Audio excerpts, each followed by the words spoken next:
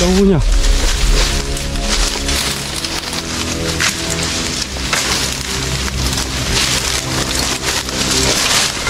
Thấy không anh Phương ơi? Chưa. À đấy rồi. Đâu anh? Đây.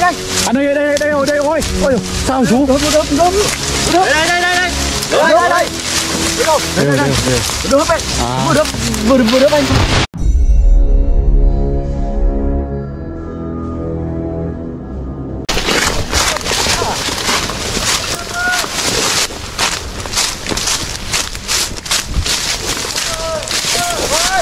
Đâu rồi anh Nam ơi? Đâu rồi? Ủa, sao nào mà kêu?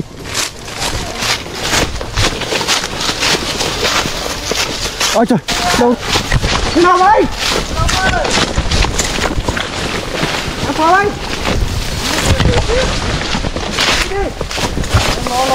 Anh ơi! Bên này. Đứng trước mặt đây rồi. Đâu? Đây, đi mua em ơi. Cái gì anh ơi? Con chăn nãy nó đứng mãi ở đây, xong giờ nó chui vào cái bới này.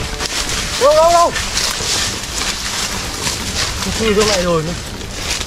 Không thấy đâu. Là thì mua em ơi.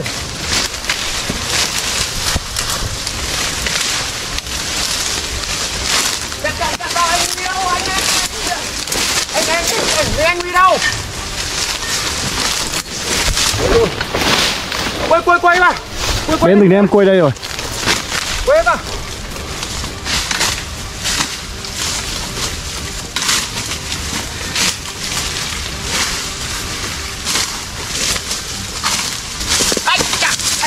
Ôi, sao thế anh?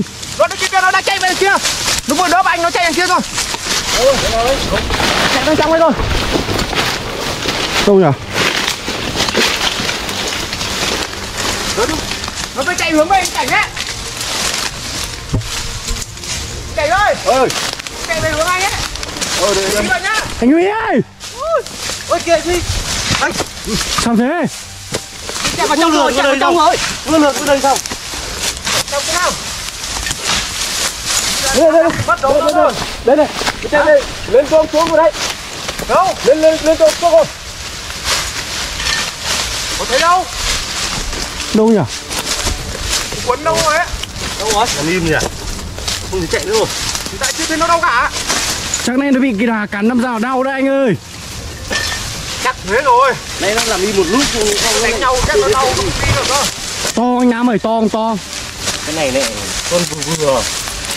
Nó là tầm 30 cân thôi. 30 cân hả? Ừ. Ôi dồi, thế cũng to mà.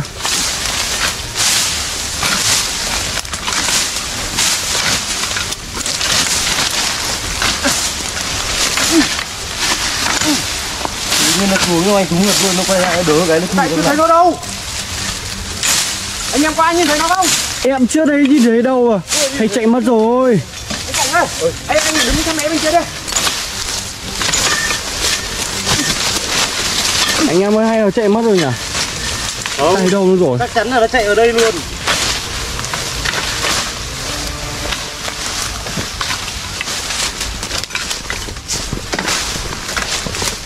Thấy gì ông chú ơi? Chạy đi đâu rồi? Thấy gì ông chú? Đâu nhỉ?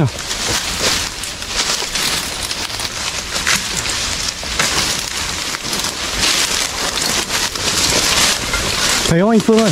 Chưa. À đấy rồi. Đâu anh? Đây. À đây ôi. Ôi sao chú? Đớp. Đây. Đớp ấy. Vừa đớp anh. Tí rồi. Thấy rồi. Vừa đớp. Đấy. Đấy. Con này hăng lắm. Vừa đớp chưa xong. Con này dám vào nhau kỳ đà, con này hăng lắm. Ôi. Vừa đớp chưa xong đấy em. Ui. Cẩn thận chú ơi. Ôi. Từ nó đớp đấy. Thế. Nó đang hăng. Ồ.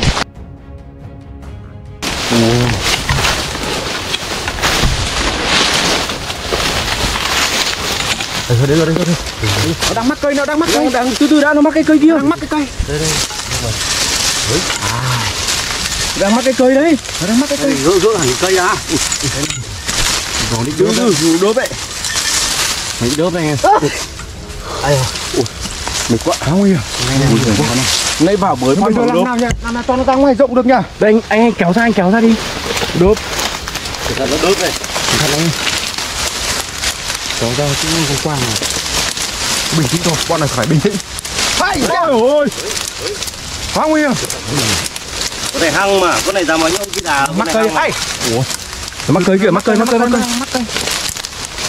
cây rồi. Đây này, nó đang mắc cái cây đấy rồi này. Đấy. Được. Lôi ra đi. Cho nó ra.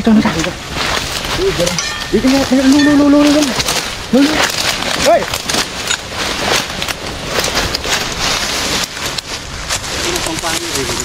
Thôi không con tóm luôn này nha. Đây. Đây.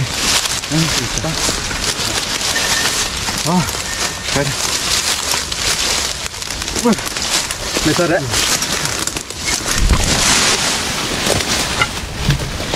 Thật.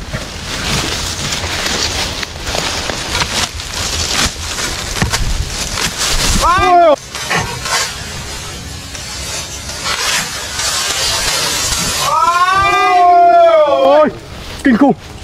Ủa, được xa rồi. được xa sớm. Lấy cái túi. Ủa, đốt xa quá. Ôi không có túi rồi, phải vác ra ngoài kia thôi. Nãy có ai cầm túi đến đây không? Bây giờ bắt tầng hả? Bắt ra nó mang ra ngoài kia thôi. Mang túi để rất ngoài kia rồi. Thì bắt đi.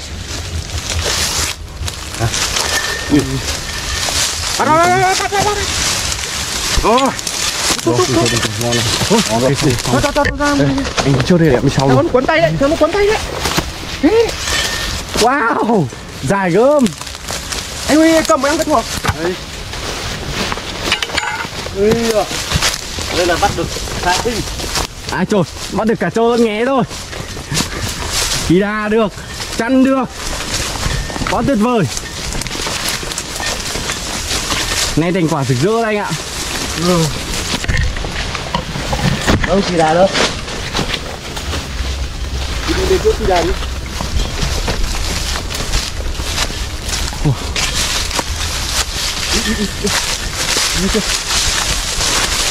Wow.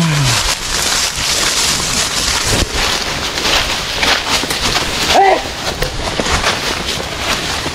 Ủa, hôm nay là không quả đâu. Quá rực rỡ luôn anh ạ. Con kỳ đà chắc phải độ 20 cân anh nhỉ?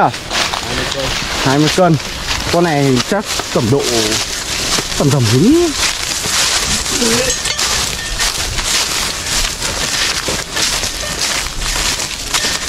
Thành quả quá là rực rỡ luôn. Đây, kỳ đà đây.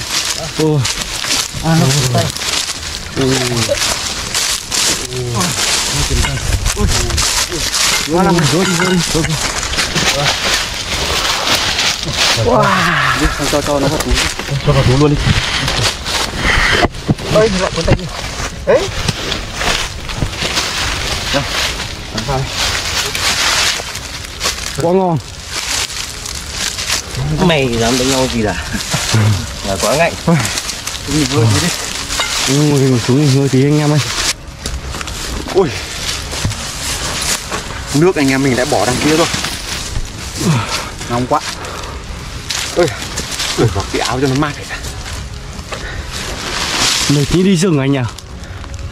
Quá dã man này. Bữa đầm bữa tia hết cả người. Nhưng lúc nãy là anh cứ tưởng mất con kỳ đà đấy. Ôi dồi, con này nhanh quá. Veo vào lên trên, veo xuống dưới, kinh khủng. Thế là mình chạy hôm nay Quái không đến đâu là mất đấy. Nhưng mà mình đón đầu. Vâng. Tại vì con hầm chưa tổ lắm rồi. Phương ơi, nào. đây đi thẳng lên đây, mình lên xem. Xem có con gì nó hay có con gì nó xem có dấu vết, con gì nó thà nữa.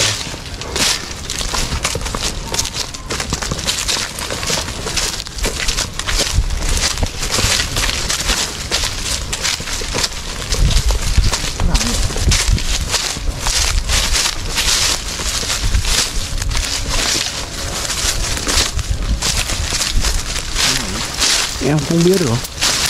Đây anh ơi. Đây này. Ôi khổ ông này. Ôi ôi. To nhỉ anh nhỉ? Thằng nó chết thế này nhỉ? Chắc là khả năng nó bị nào mà chết này nhỉ? Anh nhỉ? Hay nó bị bệnh. Khả năng là bệnh. Nhưng bọn này có được bắt không anh? Nó hay là xích đỏ? Anh không biết được. Nhìn như con gà sống ấy nhỉ? Vâng, nhìn như gà sống ấy. Ngày trước bọn này em thấy nó vồ gà kinh lắm. Hay là bị chăn rắn cắn không nhỉ? Con này nó xuống đất đâu mà bị chăn rắn cắn này. Mỗi chỗ nó phi xuống nó cắn những cái con chăn, con rắn này, con chuột, con gà, con quế ấy. Xuống chắc nó xuống vô chăn vô rắn thì chắc là bị nó cắn thôi. Bộ lông nó đẹp rồi anh nhỉ? Chúng tôi bỏ đi. Bỏ đi. Liên quan gì còn đi cả. À đấy mọi người ạ. Chả biết hôm nay anh em đi làm quá may mắn luôn mọi người. Đi lên rừng cái luôn là đã gặp luôn tổ ong rồi. Tổ ong xong bắt đầu đi càng lên rừng lên cao nữa thì lại càng may mắn hơn nữa. Bắt được cả con chi đảo với con chăn mọi người ạ. Đấy nên là mọi người yêu quý anh em chúng con thì hãy cho chúng con xin một lượt like và một lượt chia sẻ và một lượt đăng ký kênh để ủng hộ anh em chúng con nhé. Để anh em chúng con có động lực làm thêm nhiều video nữa để cho mọi người cùng xem. Đấy. Còn bây giờ mồ hôi một kê là đẫm đê hết mọi người rồi. Ướt áo. Với khả năng là cũng phải bọn con xin ngắt cái video tại đây thôi. Đi xuống dưới kia lấy nước để uống rồi nhưng mà khô cổ họng rồi. Không chịu được nữa rồi. Đấy, con chào tất cả mọi người nhá. Con xin chào mọi người. Mật ong lúc nãy tập trước con có quay cho mọi người cùng xem là tổ ong bọn con bắt như nào rồi đấy. Thì mọi người biết mật ong rừng tự nhiên thì nó quý hiếm nó như đến mức độ nào. Mọi người nếu như mà muốn cần đến mật ong thì cứ liên hệ ngay với anh Dương để được tư vấn và anh Dương gửi cho mọi người nhá. Đúng mật rừng chuẩn luôn mọi người ạ. Thôi, chào tất cả mọi người. Xin chào mọi người ạ.